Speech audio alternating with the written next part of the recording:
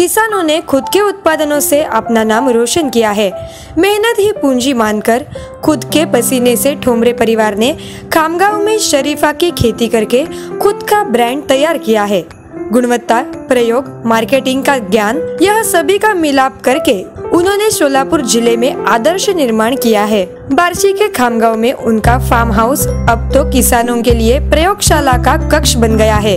नए नए प्रयोग करके ठोंबरे भाइयों ने शरीफा में बार्शी का नाम 7 समंदर पार ले गए हैं। उनके शरीफा आकर्षक तो है ही और वजन में 1-1 किलो के एक आते हैं।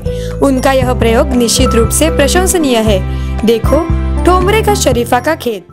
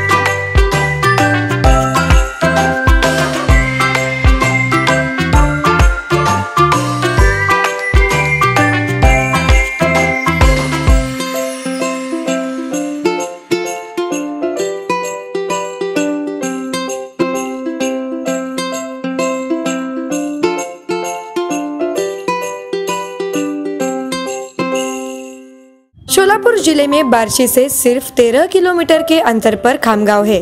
प्याज, फल, सब्जियों के फसल में यह गांव पहले से ही आगे है। खामगांव सिलेक्शन नाम से इस गांव के प्याज ने बरसों से गांव का नाम रोशन किया है। इसी गांव के प्रयोगशील किसान राजेंद्र और व्यापारी संतोष इन ठोंबरे भाइयों ने मेहनत से शरीफा की खेती की है। राजेंद्र खुद पूरा दिन खेती करते हैं और संतोष व्यापार में मग्न होते हैं। दोनों भाइयों को पहले से ही खेत में ज्यादा रस होने के कारण से वे नए नए प्रयोग करते रहते हैं। आधुनिक पद्धति और नए तंत्रज्ञान का इस्तेमाल करना यह उनकी खेती की विशेषता रही है। ठोंबरे भाइयों का 20 एकड़ खेत है। उसमें से बड़े पैमाने पर 10 एकड़ में शरीफा के पेड़ है। पहले ठोंबरे भाइयों की अंगूर की खेती थी। अंगूर की खेती में मजदूरों का खर्च ज्यादा था।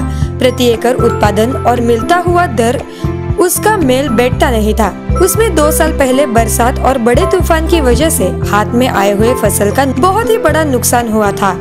उसमें से बाहर निकलना जरूरी था।